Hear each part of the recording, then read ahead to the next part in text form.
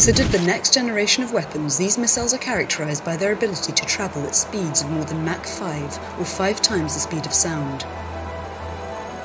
There are two types, the hypersonic cruise missile and the hypersonic glider. The latter is carried by a ballistic missile.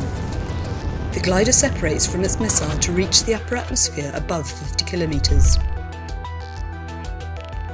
Then it hovers at hypersonic speed towards its target along an unpredictable trajectory. The objective is to maintain altitudes above anti-missile or anti-aircraft defense systems.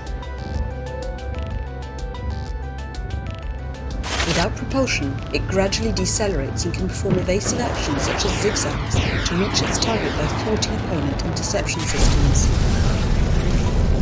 The cruise missile, meanwhile, has its own propulsion in the form of a ramjet with supersonic combustion. Once in flight, the missile moves at high speed before diving onto its target. This missile flies at a lower altitude than the glider at around 20 to 30 kilometers and can maneuver in full flight, which is its advantage.